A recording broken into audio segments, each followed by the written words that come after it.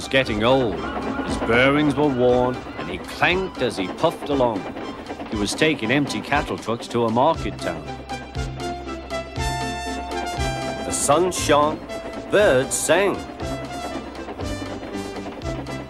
But Edward was heading for trouble. Come on, he puffed. Oh, oh, oh, oh, screamed the trucks. Edward puffed and clanked. The trucks rattled and screamed. Some cows were grazing nearby. They were not used to trains. The noise and smoke disturbed them.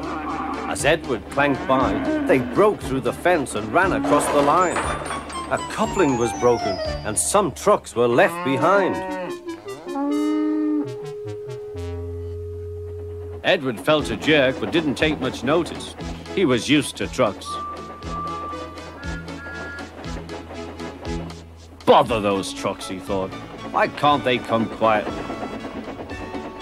He was at the next station before either he or his driver realized what had happened. When Gordon and Henry heard about the accident, they laughed and boasted.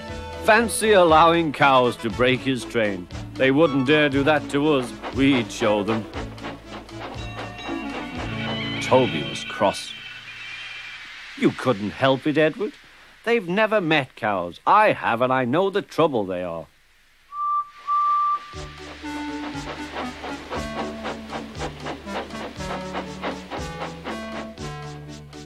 Some days later, Gordon rushed through Edward's station. Hoop, hoop, mind the cows. Hurry, hurry, hurry, puffed Gordon. Don't make such a fuss, don't make such a fuss, grumbled his coaches. A long stretch of line lay ahead. In the distance was a bridge. It seemed to Gordon that there was something on the bridge. His driver thought so too. Whoa, Gordon, he said and shut off steam. Oh, said Gordon, it's only a cow. Shoo! Shoo! He moved slowly onto the bridge, but the cow wouldn't shoo. She had lost her calf and felt lonely. Moo, she said sadly. Everyone tried to send her away, but she wouldn't go. Henry arrived.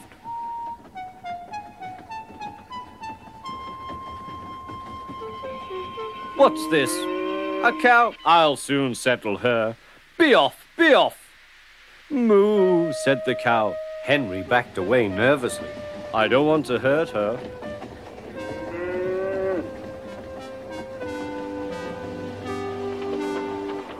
At the next station, Henry's guard told them about the cow and warned the signalman that the line was blocked. That must be Bluebell, said the porter. Her calf is here, ready to go to market. Percy will take it along.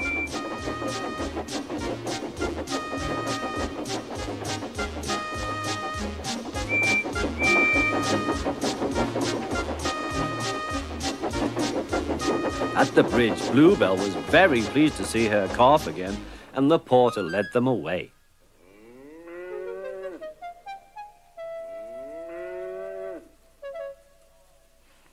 Not a word. Keep it dark, whispered Gordon and Henry to each other.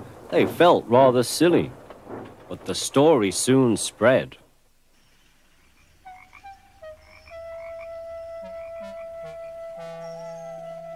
Well, well, well, chuckled Edward.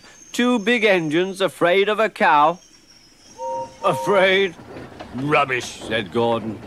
We didn't want the poor thing to hurt herself by running up against us. We stopped so as not to excite her. You see what I mean, my dear Edward? Yes, Gordon, said Edward. Gordon felt somehow that Edward saw only too well.